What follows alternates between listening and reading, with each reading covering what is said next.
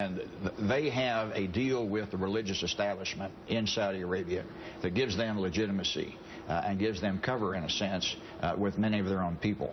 And I think this is something that they are going to have to get a better handle on. They made this deal after the Iranian Revolution, after the attack on the Grand Mosque in Mecca in 1979, and it has continued. They're trying to put the genie back in the bottle, but it's... I was going to ask, I've heard some people say that they're trying to slowly but surely moderate those forces. King Abdullah tried. Yeah, King Abdullah tried to do that. It's unclear what King Salman's attitude is going to be. Yeah. He has fired some of Abdullah's people who were considered more moderate, and I think we're going to have to keep a close eye on that.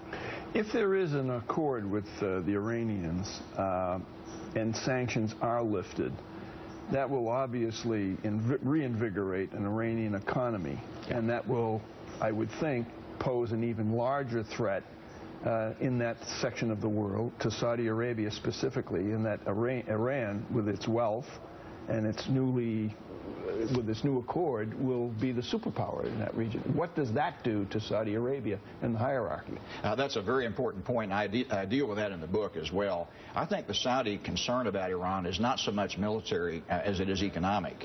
Iran, once sanctions are lifted, is going to be an economic powerhouse. They have enormous human capital. They have great natural resources, and they have the will and the ability and the drive to compete economically in a way that we don't see from the Saudis.